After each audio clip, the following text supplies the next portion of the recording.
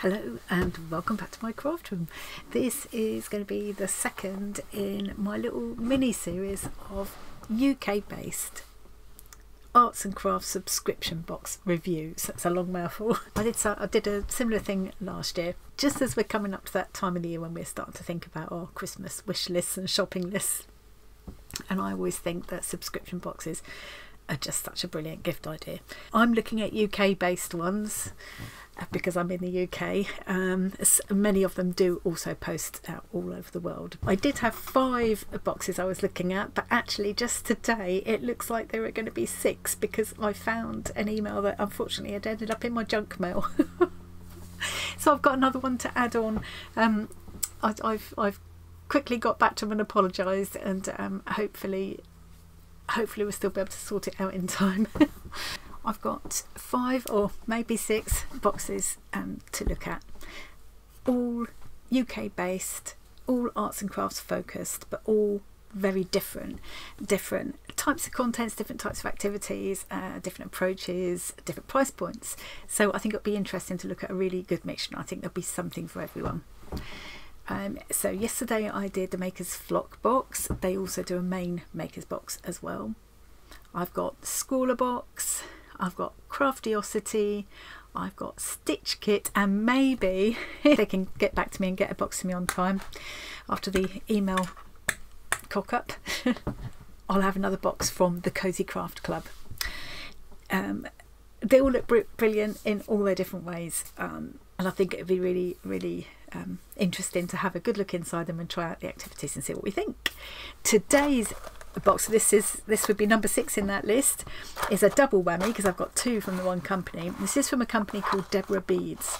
They do a bead box and a kit box. Now, I had a subscription to them. I had to stop it a couple of years back, reluctantly, because I just could keep on collecting beads forever, but I was running out of time and space, you know what it's like. So I reluctantly had to stop it for a while, but I got back in touch with Debbie. She's such a lovely lady. They're based down in Colchester, and she sent me one of each of her boxes, and I can remember I had both of these when I had my subscription, and I never know which is which until you get inside, so we'll find out. It's going to be the same today. I'm going to quickly show you their website in a bit so you can have a look. But I think first of all, let's waste no more time. Let's go straight into the boxes. I'll take you to my desk. Lovely little card came in the package. She put both of these together. They came in a compostable mailer.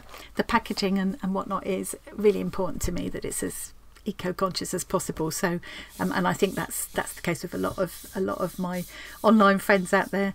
I think you feel the same way I do about it, so I will be taking note as we go along of the packaging and what have you with all of these boxes.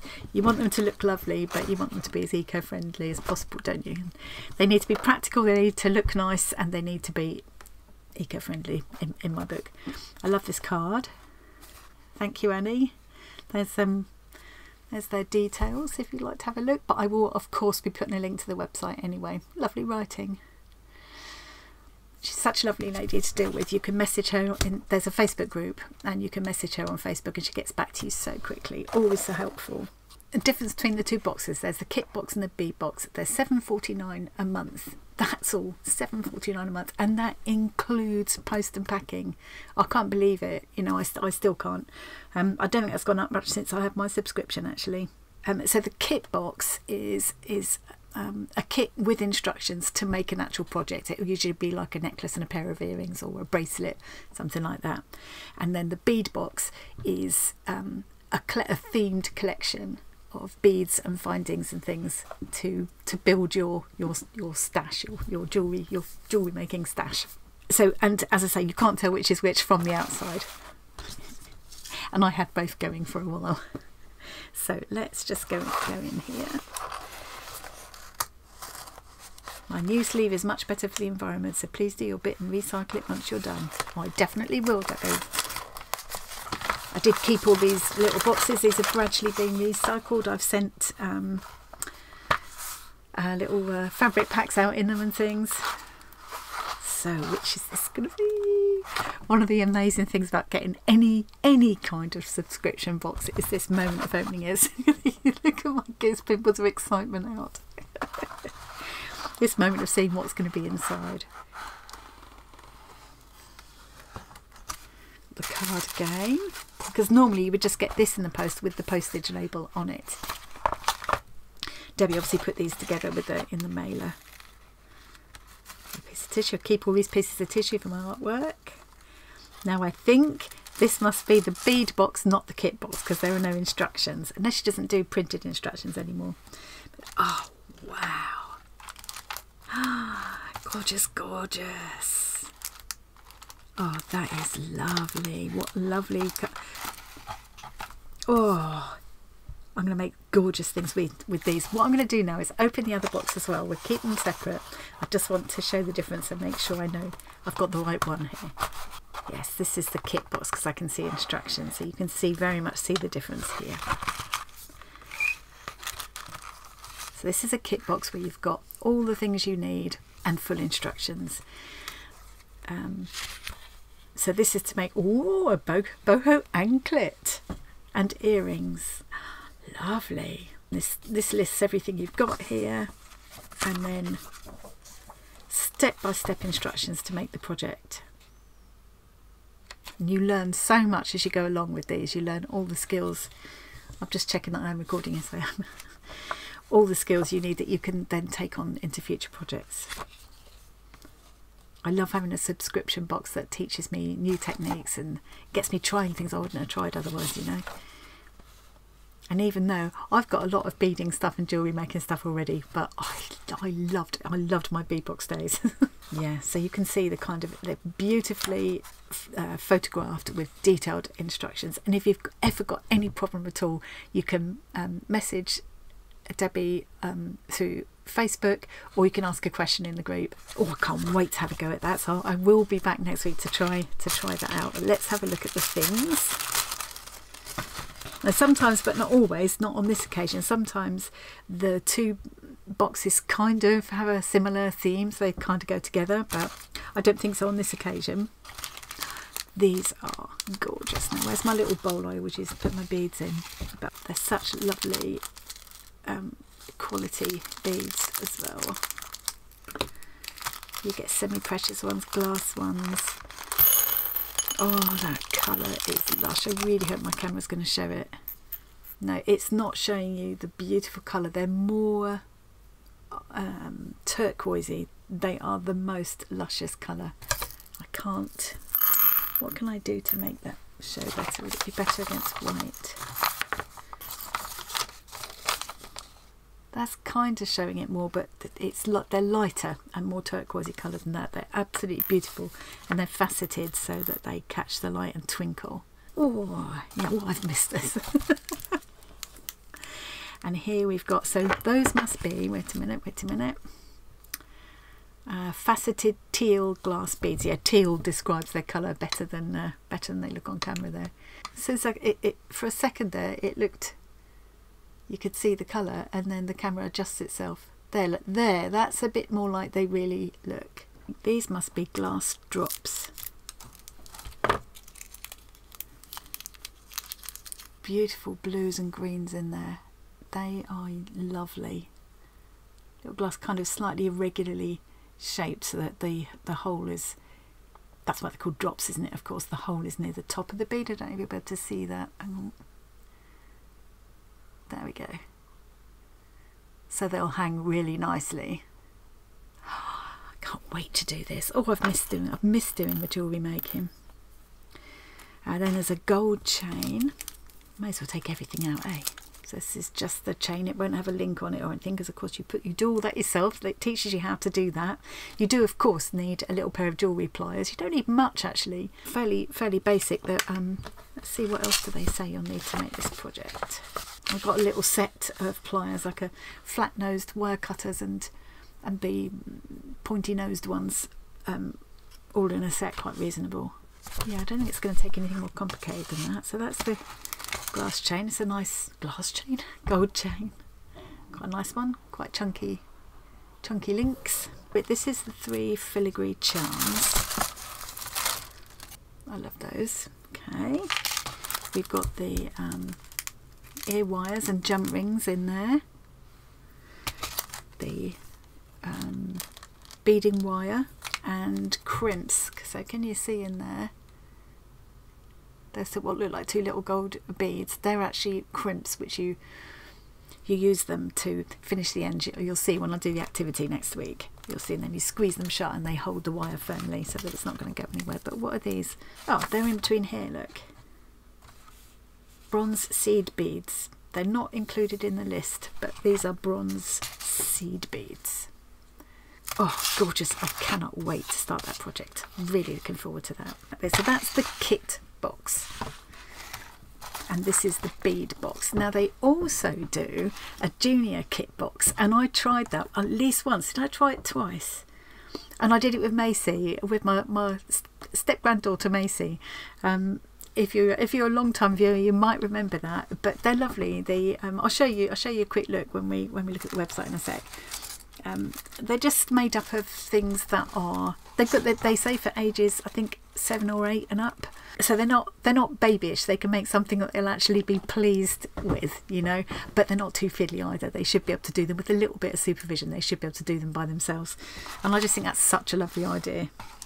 It's a lovely thing to do. But I really enjoyed doing it with Maisie at that time. So now we haven't got a list of what's in here, so I can only guess what these are. These look like bugle beads. I've got to take them out. I can't resist. Yeah, I could do with a list of what's in there because I'm not sure what all these are. I think these are called bugle beads. I have to bite them to see what they're made of. Glass by the feel of it. Really nice. I love this very sophisticated looking colourway. So you've got black and silver and clear glass. Very stylish. Very chic. And then these little faceted glass beads in this lovely kind of a smoky charcoal colour, really. Look how they twinkle. Really nice. We've got, I'll sort these out in a minute. We've got some kind of iridescent faceted glass beads. They're all glass. None of these are plastic. These are all glass, I think, by the look of it.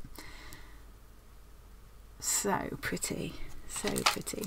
Some little small clear beads with that iridescent finish again. I've cut the wrong bit. I've got to take them out. You can't see them properly otherwise. You don't want to lose any.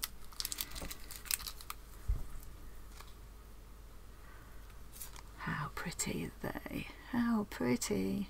We've got some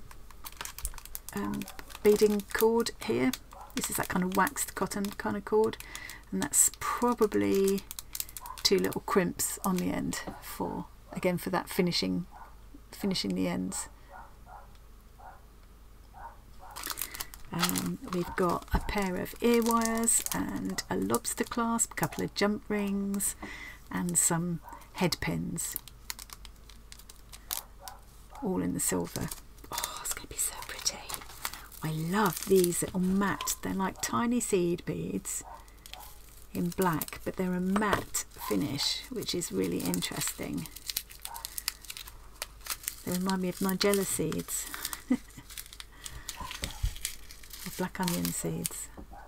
Can you see them? They are the blackest black. Really cool, those. Don't lose them. I'm just going to drop them all in there and sort them when I'm off camera.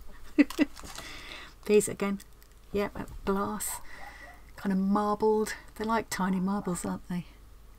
Marbled black and clear. Beautiful. I can make something really lovely with this. Did I show these ones already? Faceted kind of jet black glass faceted beads.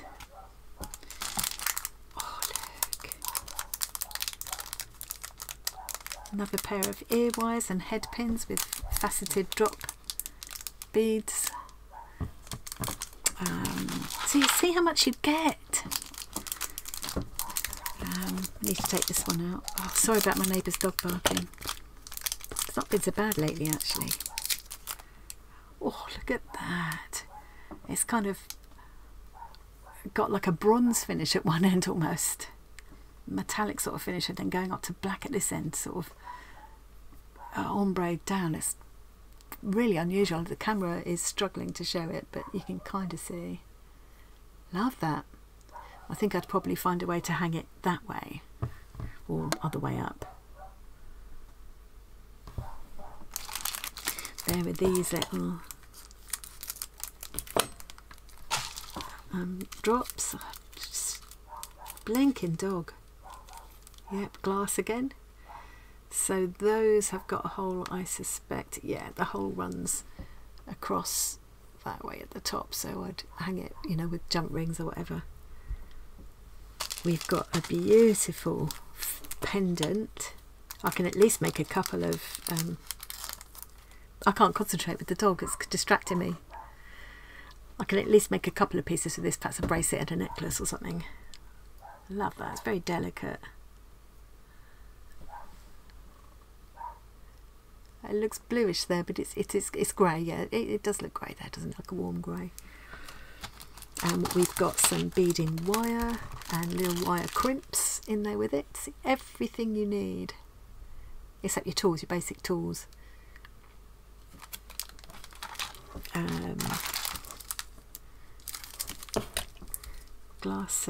Glass beads here. I'm going to regret tipping all these out in a minute when I've got to tidy them up. Like silver glass beads. They're like clear glass, but they're silvered on the inside. Really pretty, actually. Can't really quite see on the, like I say, the camera doesn't really like shiny things very much, but yeah, they're very pretty. I think what I'll do is sort all this into my beading tray in a minute. That's probably the best thing. And I'm thinking this is probably going to be a chain. Yes, silver chain. Quite a nice long length of chain as well. I've just tied it in a knot now. Well done. And it just unravelled itself completely as if by magic.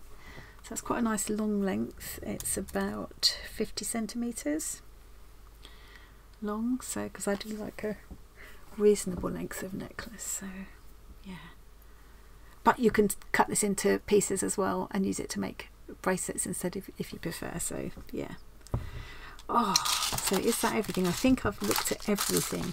Can you see what I mean? How much you get for that price, including the postage? I just think it's brilliant. What we do is I'm gonna stop recording a second and spread all this out so you can see what I've got properly, and then we'll have a quick look at the website. And then I'm done. I want to try and keep these videos reasonably short, and then when I come back next week to make things with all of these boxes, they'll be a little bit longer. You know, I said I was going to regret just chucking all them in that box.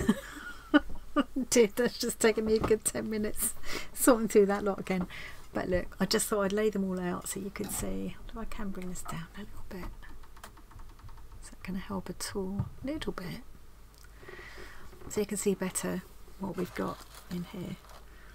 I mean, so this one's the kit box with everything you need to make, in this case, a boho anklet and earrings, but it's always a little set, you know. It might be a necklace and earrings, it might be a necklace and bracelet, pendant and earrings, whatever. So yeah, everything you need, all the jewellery findings, even the wire crimps are there. Just make sure I don't lose them. Really good instructions. And then this is the bead box, which is more if you already know what you're doing with making beaded jewellery and you just want to build up your stash and get a little box of gorgeousness every month. £7.49 including the postage. I don't think you beat that really. And like I say, there is a junior bead box as well. And just before I finish up, I want to quickly show you their website. Here we go. Deborah Beads. I will leave a link to this, and you can see there's the junior bead box. I don't know if there's any pictures of the insides of that. They're doing a golden ticket thing now. Every month one lucky winner at random gets a golden ticket in their bead box, giving them 10% off everything they order from us all month. Bead Boxes Facebook group, free UK shipping. Here's the thing about Little Beaders, I don't think there's any pictures, but I do remember that there was loads in it, and Macy and I both thoroughly enjoyed that. Inside every bead box junior you'll find a great selection of bright, fun and not too fiddly beads and findings, as well as a project complete with written instructions. The Bead Box Junior is a great way to get your kids expressing their creative side and getting the next generation of beaders to make something beautiful. Suitable for children aged 8 and up. younger children can join in the fun with adult supervision. Yeah, I think probably at 8, I mean, it depends on the child, doesn't it? At 8, I probably would have been into doing this by myself. I was the sort of kid who spent a lot of time doing things like this, and I probably would have been fine on my own. But it depends on the child, doesn't it? And I think it is a lovely thing to do with them as well. There are loads and loads of other things, all lessons and drop-ins. Oh, this is going to... See, they're not that far away from me. So there are all sorts of other things here as well. Like I've just clicked on glass beads there, and just there's a multitude. Seriously, look how many pages. I could sit and look through this for hours. In fact, I have done. There's also tools and supplies and all the basic findings and things. I don't know if she does post abroad or not. I mean, generally things like this, if you can find somewhere in your own country to buy from, it's better, isn't it? Shipping information, here we go.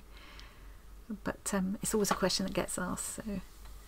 So this isn't for the subscription boxes, this is for other things. So standard delivery in the UK, £2.99. Customers in Europe, USA, Canada, this is what I'll always get asked about.